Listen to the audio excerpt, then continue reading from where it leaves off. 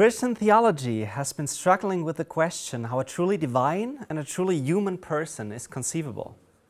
More specifically, the Christological controversy fought in the 6th and 7th century raised the problem, and for some it's a kind of weird problem, whether one person can have both a divine and a human will. The doctrine of diotheletism, which was confirmed at the Third Council of Constantinople in 680, states that there are two natural wills in him and two natural operations, undivided, inconvertible, inseparable, unmixed. Now, Christological models that try to explicate this doctrine often refer to biblical stories, mostly to the scene when Christ, shortly before his capture and crucifixion, prayed on the Mount of Olives. In Gethsemane, facing his final temptation, Jesus freely submitted his human will under the will of the Father. Does this imply that he could have not submitted his human will and as a consequence run away and avoid the cross? What exactly is the relationship between the divine and human will in Christ? In this talk, and instead of discussing Christological models which argue for the compatibility or incompatibility of true humanity and impeccability, I want to, in alignment with the goal of this workshop, closely examine the underlying biblical narratives. It will be shown that the Gethsemane narrative provides us with theological insight beyond mere propositional truths on the relationship between the divine and human will. Three variants of the Gethsemane narrative can be found in the New Testament, in all three synoptic Gospels. The evangelist John skips the whole passage. The core of the narrative is common to all three versions. After the Last Supper, Jesus went to the Garden Gethsemane to pray. He asked his disciples to pray with him in order to not fall into temptation, but they constantly fall asleep. Jesus asks his Father to spare him from the painful death, but Jesus commits to obeying the Father's will. Jesus is portrayed in a quite human way, especially in the version of Luke. In the following, the story is closely examined and some major difference between the three versions are highlighted. Gethsemane is a Hebrew term meaning Garden of Olives. Probably all three evangelists refer to the same area east of Jerusalem. It had major religious and historical significance. David fled there in order to flee from Absalom. To Samuel, it says, but David continued up to the Mount of Olives, weeping as he went. His head was covered and he was barefoot. All the people with him covered their heads too and were weeping as they went up. The Mount of Olives is also assumed to be the place where God would redeem the dead when the Messiah comes. According to the Gospels, Jesus came to this place regularly. Thus, Jesus went out, as it says, as usual, according to Luke. It is remarkable that Mark and Matthew write that Jesus is deeply troubled. No reason is given here, but both evangelists let their Christ character predict his violent death in advance.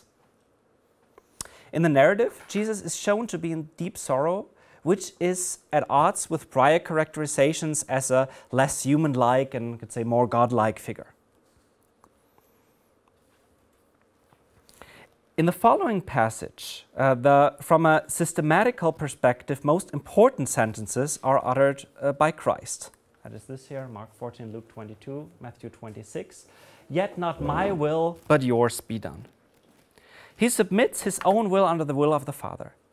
It is clearly presumed that Christ had his own human will and that he does not want to suffer and die.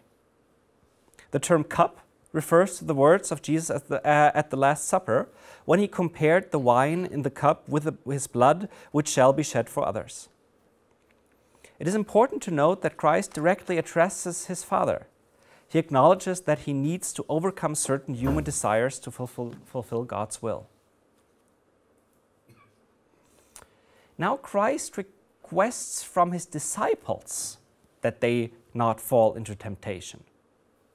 And he mentions the problem of weakness of will.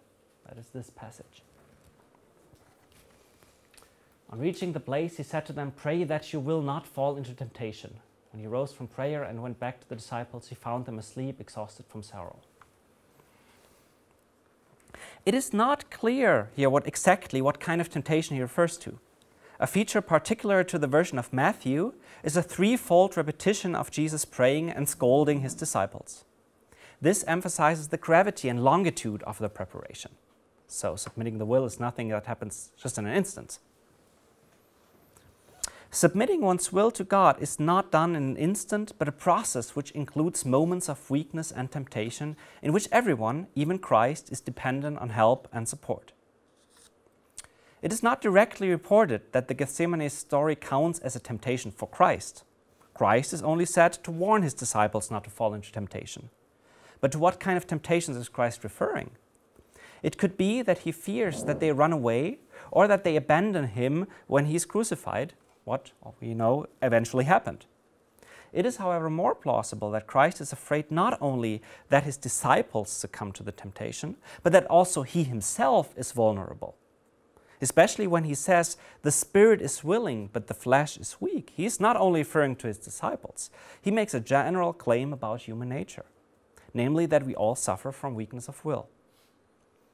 In his prayers, Christ may have asked God to give him the strength of will to overcome his temptation, which is the temptation not to take the cup, leading to running away or renouncing his former teachings and claims which were counted as blasphemy by the high priest. And that gets clear, especially in the edition that can only be found in the Gospel according to Luke.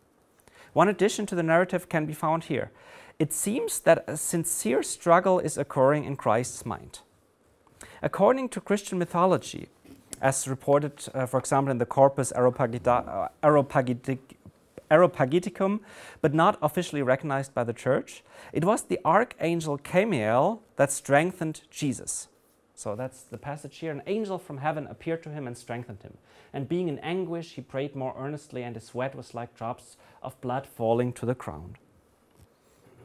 Interestingly, this angel is often depicted by holding a cup, counting as the archangel of strength and courage. It is thus plausible to interpret Luke's version of the story as such. Christ was afraid of not having the courage to accept his painful and humiliating mission. He prayed, and asked the disciples to pray, to God for assistance within the temptation. God reacts and sends him an angel to strengthen him. Notably, even after this strengthening, Jesus remains sweating and in anguish. This conspicuity shall be examined now. Why is Christ suffering so intensely before his captivity? What exactly is his temptation about? Why is he, at least according to Luke, dependent on an angel strengthening him to withstand the temptations? Naturally, the decision for martyrdom is not an easy decision. There are many humans in history, in antiquity, notably Socrates and Seneca, but also many Christian martyrs who seem to be less distressed or not suffering at all before their violent death. Take, for example, the first Christian martyr Stephanus, who while he was being stoned to death prayed, "Lord Jesus, receive my spirit," without any trouble. It remains puzzling why the decision for martyrdom and obeying the Father's will was as hard for Jesus as the story lets us believe. The widespread argument that the authors intended to depict Jesus in a very human way to counteract dogmatism is unsatisfactory, since this task does not necessitate the given intensity of the suffering. To emphasize the psychological and physiological stress Jesus went through, Luke even reports that Jesus sweated blood, a medical condition known as hematidrosis. Described, quote, "The condition known as hematidrosis was of special interest to Luke the physician. The strain of the hour caused the capillaries of the skin to dilate to such an extent that they burst. When this occurs in the vicinity of the sweat glands, blood and sweat will be exuded together. The sweat becomes reddish in color, such was the agony and strain of Jesus in the garden." Is there any textual evidence for the reason for Christ's intense suffering? It is not even mentioned what kind of temptation Christ tried and managed to avoid. Was it simply the temptation to run away? Among others, Eleanor claims that there is a close connection between the wilderness temptations and later events that happened in Jesus' life. In the Gospel according to Luke, the narrative even ends with the words, "When the devil had finished all his tempting, he left him until an opportune time." While some exegetes deny any historic core, so you might know Bultmann argues that the wilderness temptation narrative aims at showing how early Christians can avoid temptation and to distance the early Christian parishes from those who regarded Jesus as a magician. That's the Bultmann interpretation. But others argue for a connection to later events in Jesus' life. So the exegetes Hermann Manke and Luigi Schiavo interpret the narrative as a paranesis of those temptations that Jesus faced later in his public appearance. I'll quote, "The temptations might have occurred later than the point they occupy in the story, and at different times, but could have been brought together and placed at the beginning of Jesus' ministry by the evangelists." Schiavo in particular argues that the wilderness temptation narrative rejects the awaiting of a political Messiah and, quote, condemns Judaism's messianic expectations as diabolical. The wilderness temptation is thus mainly about Jesus' self-identity and trust in God. Assume, based on historical critical exegesis and on the doctrine of true humanity of Christ, that Jesus did not know from the beginning that he is God or the Messiah, and that he did not know what exactly the mission of the Messiah would be. It could be, as John Milton has claimed, that at the times of the temptations, Christ knew that he was the Messiah, but, quote, did not know how he was to achieve this mission. That is in your book Atonement, you're referring to John Milton. Let us take a closer look at the temptation narrative found in the beginning of Luke and Matthew. Okay, we got this here. Christ had to learn how he was to achieve his mission. The devil said to him, "If you are the Son of God, tell this stone to become bread." When Satan said, "If you are the Son of God," it is plausible that he does not tempt Christ to reject the belief that he is the Son of God, but rather tempt him with an unfounded implication of his sonship. When meditating about the content of his mission and the will of the Father for his life, Jesus regularly considered the possibility that he must be given magical powers to help and save other people. At first glance, the first temptations is about using one's power for selfish reasons. But one could ask, what is so bad about turning stones to bread to stop hunger and suffering?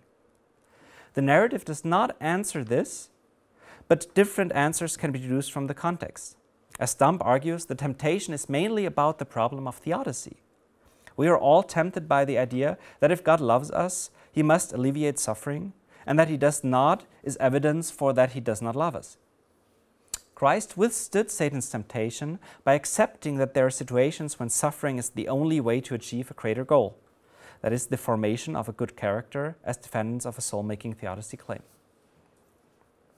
Specifically, fasting can be counted as a kind of suffering with a purpose of willpower formation. Jesus is fasting in order to prepare himself for his mission, which is why the Spirit led him to the wilderness. He had to exercise his strength of will by fasting in order to withstand the final temptation in Gethsemane. Stopping this exercise would eventually lead him to not being able to fulfill his mission, which is exactly what Satan wants to prevent. But what is his mission about? During his public appearance, Jesus was surely confronted with the widespread idea that the Messiah must free the people of Israel from political suppression, as it is indicated in the second, or according to Matthew, third temptation. Satan says, if you worship me, or if you will bow down and worship me, all the authority and splendor will be yours. The narrative already integrates Jesus' evaluation of the options. Striving for political power to save humanity is an evil temptation to lead him away from his mission, similar to his later evaluation of Peter's suggestion to avoid the cross as coming from Satan. We have unfortunately skipped that in your, but you also mentioned this passage. In his novel, The Last Temptation of Christ, Nikos Kazantzakis formulates a possible version of Christ's original temptation before discarding it. Quote, I shall rise, gird myself with the ancestral sword. Am I not the son of David? Enough of ideas and clouds and kingdoms of heaven. Stones and soil and flesh, that is my kingdom.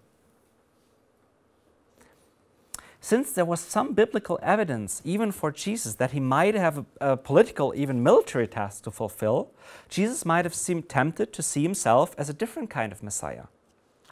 Had he succumbed to this temptation, and in Katsansaki's novel he temporarily did, he could not have saved humanity. Records of vexing statements such as, "I did not come to bring peace but a sword," can be explained by this theory. The third temptation is the one that has the most obvious connection to the crucifixion. When hanging on the cross, Jesus was mocked. "Save yourself, come down from the cross if you are the Son of God." Here again, Jesus could see this as a temptation to use his divine powers. This, however, would imply that he had secure knowledge about his sonship and that he actually had divine powers available to him. Neither is very plausible. As the third temptation shows, the case is about expecting God to help in a desperate situation.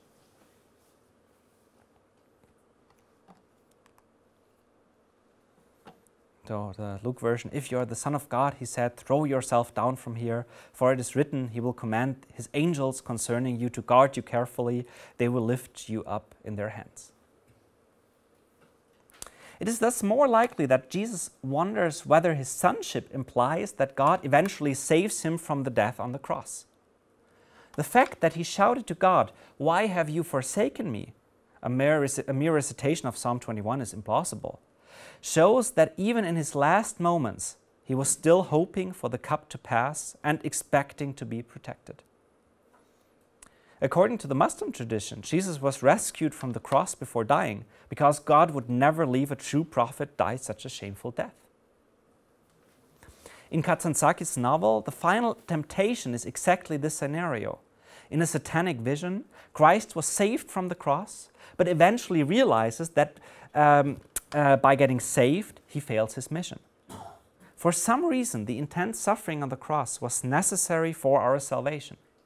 But why? This must have been exactly the question Jesus was asking to himself in Gethsemane before finally submitting his will under the Father's will, although he obviously did not yet completely understand it. Looking back, the temptation is about doing something that does not lead to the salvation of humanity, or omitting to do something that is necessary for this salvation. But why is Christ's suffering necessary for salvation? Why do we reject the view that on the cross God replaced Christ with an angel or some kind of zombie?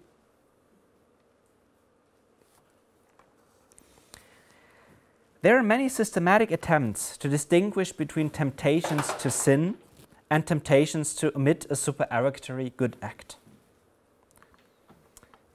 Many scholars argue that Christ can be tempted to sin even if he is not able to sin, provided that he did not know that he is impeccable. Richard Swinburne even distinguishes between the three temptations of Christ. If Jesus was God, any temptation to do wrong must be of this kind, that is, without the possibility of yielding to the temptation. And the temptation to worship the devil is clearly in that category. The other temptations were temptations to do less than the best. If Jesus had turned the stones into bread, or if he had not accepted crucifixion, no one would have been wronged. Hence, God incarnate could have yielded to a temptation not to do the best, and that is why his doing the best in these situations, if he did, is the work of supererogation, which made available an atoning sacrifice for our salvation. Contrarily, based on the analysis I've given before, I argue that not just one or two, but all three temptations that Jesus faced, according to the biblical evidence, are not temptations to sin. At least not if we understand sin as immoral action. Even though the second temptation includes Satan's request to bow down and worship him, the temptation is not specifically about worshiping Satan. From a historical critical perspective, Satan's words are the evaluation of Jesus and or the evangelist that striving for power is not the ideal way to fulfill the way of the Father. Part of this evaluation might be that power usually corrupts in some way. here quoting Stump again, the need for compromise inevitably in politics could reasonably enough be thought of as a kind of worshipping of Satan. However, that does not imply that all kinds of striving for power is evil. Had Jesus become a political leader, he might have been, if not killed on the way, even a very good leader, but not the savior of mankind.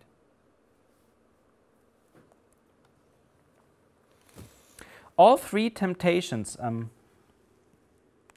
got this here.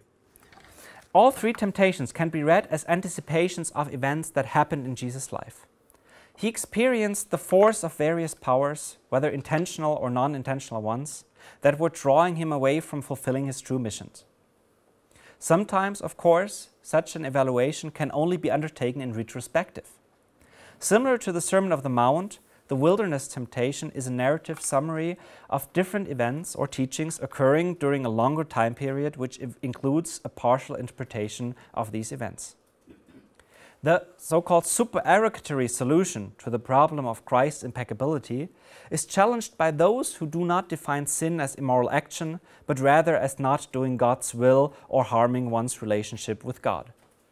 Even if Christ is unable to act immorally, he could still be able to sin, that is, freely and culpably omit to submit his will under God's will. So it depends on how you define sin. Accordingly, Christ would be considered morally perfect, such as the Father is morally perfect, but not impeccable, if sin means not doing the Father's will. Now we have not yet explained why Christ suffers so intensely in Gethsemane. Especially if the decision is only a supererogatory one, it should not bother him so much. Moreover, the anticipation of severe pain is not as bad as the actual pain, and a fully virtuous character, such as Jesus, should not suffer more than necessary. Another inconsistency can be shown, or discrepancy can be shown, by comparing the apostles' psychological states with the state of Jesus. Everyone was aware that they could be captured and killed, and not just in Gethsemane, but at least since Jesus started to undermine the Sadducees' authority. But the apostles seemed to be relatively calm, falling asleep. In her recently published book, Atonement, Eleanor follows Cardinal Newman in his explanation what made Jesus' psychological state in Gethsemane different, if not unique. The announcement of Satan in the Gospel according to Luke is directly linked with Gethsemane.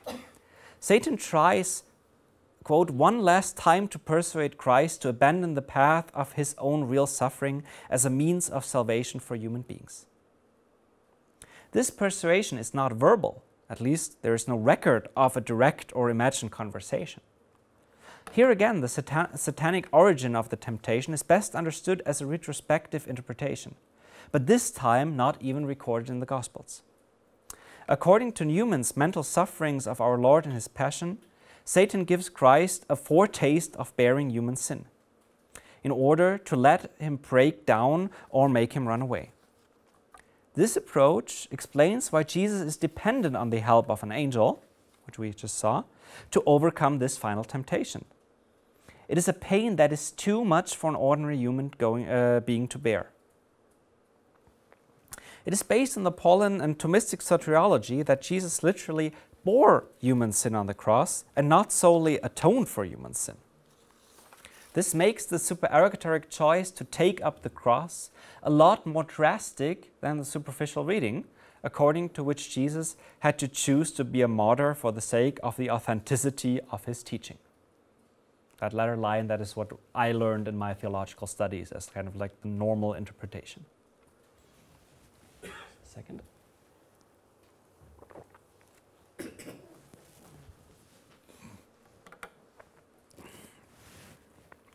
What does it mean that Christ bore or carried human sin? Analytic theology is often criticized for creating advanced and logical consistent models and also soteriological models, which are afterwards legitimized by quoting biblical passages and church fathers, sometimes taken out of context. But certain biblical narratives can also serve a different purpose, as a hermeneutical key to understanding later dogmatic reflection. If we, as a starting hypothesis, use the temptations, suffering, and decision-making process of Christ as such a hermeneutical key, and that includes that we actually empathize with Christ's situation in the narratives, we may have very different evaluation on the appropriate soteriological theory. So far, we have concluded that the situation in Gethsemane does not account for the intense suffering Jesus underwent. There are good reasons to interpret the story as a situation of strong temptation, in which Christ is dependent on divine assistance to prevail. This temptation is not a temptation to do something immoral, but a temptation not to fulfill the Father's will, which included, at least as a means to a greater good, a painful death on the cross. There are certain biblical passages that can be referred to in order to explain why Christ suffered more than expected from a mere but fully virtuous human. In 1 Peter it says that Christ himself bore our sins. In the Gospel according to John it says that Christ takes away the sins of the world. However, the Greek term haireo primarily means to lift, which also can be translated take up, grasp, or understand. When comparing Christ to the suffering servant in Isaiah, biblical authors more likely assume that Christ suffered our sins and not just took them away, as Paul implies. In Isaiah 53, it says that, quote, he took up our pain and bore our suffering. In the original text, the Hebrew verbs nasa and saval are used. Similar to the Greek translation, nasa can mean to lift up, to carry, to accept, to bear. The other verb similarly to carry or to bear a heavy load. It is clear that when the suffering servant is identified with Christ, he must suffer more than just the psychological pain before and the physical pain on the cross. He must suffer our sins, which is in a provocative way sometimes, and I got that from like catechesis options, this picture, symbolized as such.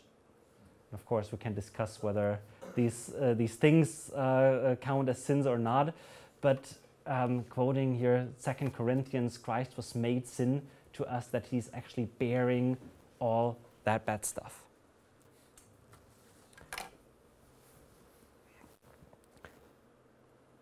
But how can a person carry the pain or suffering of someone else? Many theologians in church history have preferred soteriological theories which take the claim that Christ bore our sins as merely metaphorical. Christ took away our sins by either paying a ransom to Satan, by defeating Satan, by atoning for our sins, by showing us how to lead a good moral life in the light of mortality.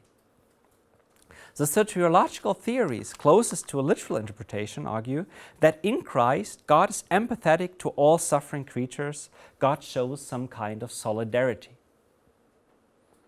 Stump, if I understood her right, claims that God's empathy with human suffering is only possible by means of the incarnation. If God is by nature eternal and impassible, not affected by any emotions, he cannot truly empathize with us in situations of suffering. If our eschatological state is best described as a union with God who shares all our mental states, we must admit that such a state seems to be impossible not only because of our imperfection, but also due to God's apparent nature. Even if we manage to develop a perfectly virtuous character, God could only share our final mental state, the one that we reached through forming our character, but not our memories, our past experience as victim and as sinner. By leading a human life with all its up and downsides, including the most intense psychological and physical suffering possible, allows God to fully empathize with us. With this background, one can explain why Christ would have failed his mission by avoiding suffering and death.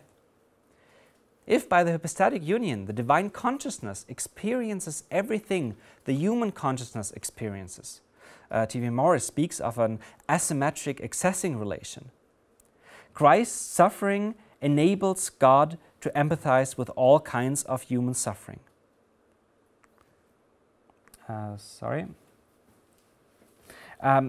Stump goes even further and claims that on the cross, Christ used his divine powers to mind read all mental states of sinners throughout history. quote, Christ opens himself up to the influx of all human psyches, so that on the cross, Christ does God's part of the mutual indwelling for all human beings. By opening the human mind of Christ to the incursion of all human psyches, God allows all human beings to indwell in himself. Stump therefore evaluates that Christ's passion and death of Christ are in fact necessary for salvation for all people, although necessary, although not sufficient.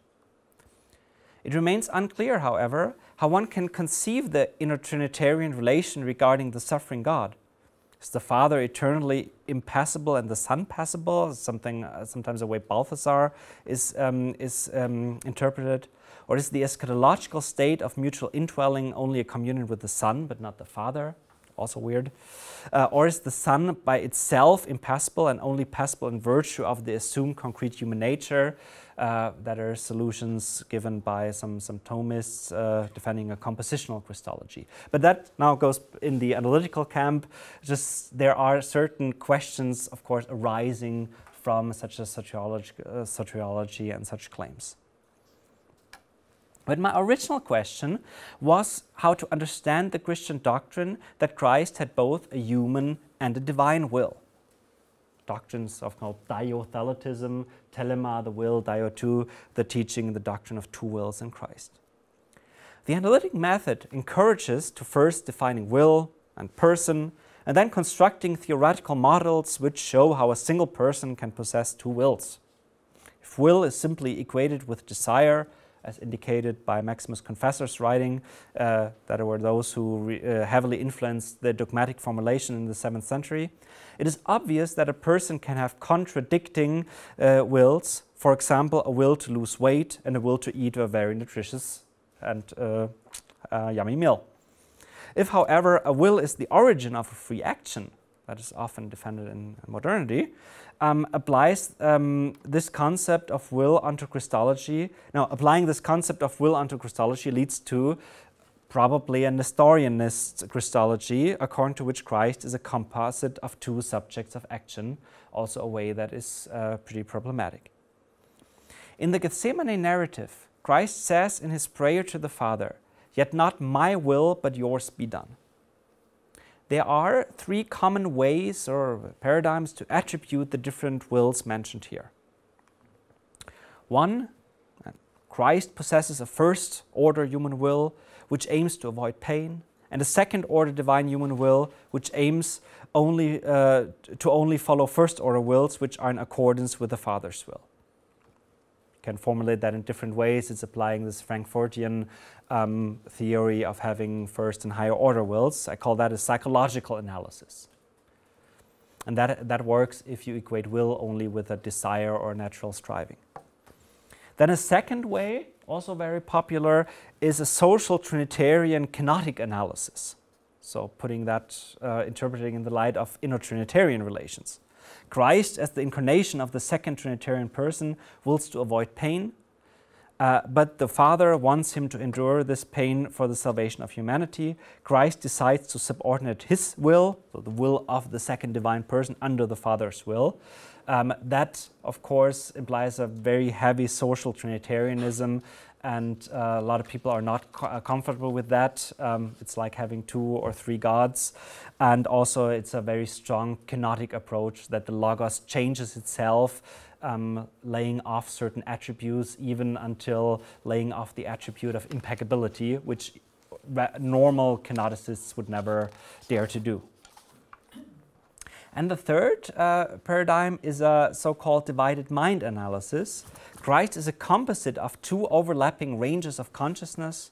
In the divine range of consciousness, he wills to take up the cross to save humanity. In the human range of consciousness, he wills to avoid pain. The Gethsemane narrative clearly shows that Christ struggled with the decision whether to take up the cross or run away. Common compatibilist interpretations, which suggest that Christ simply did not know that he is impeccable and therefore is unable to run away, are unsatisfactory. Genuine temptation does not only require the ignorance of being unable to succumb to the temptation, but the actual power to succumb. Otherwise, Christ's struggle would have simply been a pedagogical theater. This, of course, leads to logical problems in Christology, which I and others have intensively discussed in various analytic papers. But for the purpose of this workshop, I'd like to draw attention to a variant of the divided mind view, so this number 3, that could help us understanding diatheletism in the light of the given soteriology. Andrew Loke introduced the so-called divine preconscious model, according to which there is only one consciousness in Christ, so he avoids Nestorianism, but a divine preconscious, a range of information that compared to the subconscious could be accessed anytime, but is not. However, the preconscious postulated by Loke does not have an own will. It's just something like not suppressed information, but information not available at the moment for the consciousness. But since this preconscious does not have an own will, is why his view and also William Lane Gregg's view, which is somewhat similar, is often considered to be monothelite and thus not explaining how diatheletism is working. I think Gregg even publicly said that he accepts monothelitism. It is important to note that, as the psychological model suggests, when Christ says, "But not my will, but yours be done," it is a conscious act of higher order willing, but still an instance of human willing. So the decision to subject to the divine will is a human act of willing. Now the analysis of the narrative has brought to our attention that Christ does not know exactly what the Father wills from him until the end. He cannot formulate propositions on soteriology involving his near violent death and its exact meaning. But he trusts that what we could call his inner self is sufficiently formed that it leads him to fulfill the divine will even if he does not understand it completely. Well, even Christ has faith. As Gotthard Brüntrup told us yesterday, according to many contemporary psychological models, intuitive subconscious processes often guide our actions, and these mechanisms cannot be fully captured or explained by the rational self. And here I think that Locke and Morris, Winburn, all these that defend these divided or two consciousness views, get it wrong, because they think of the sub or preconscious either as a second consciousness or as a realm containing propositional knowledge. It makes more sense to assume that this knowledge is not propositional but intuitive, and that it also incorporates a will, in Christ's case, the divine will. But he can only tentatively try to put this will in words. So this incarnation is not accessible for Christ in a propositional way. That's important. And he can only tentatively try to put this will in words. He uses examples, narratives, and deeds. He referred to narratives from his culture in order to better understand his mission and his true inner self.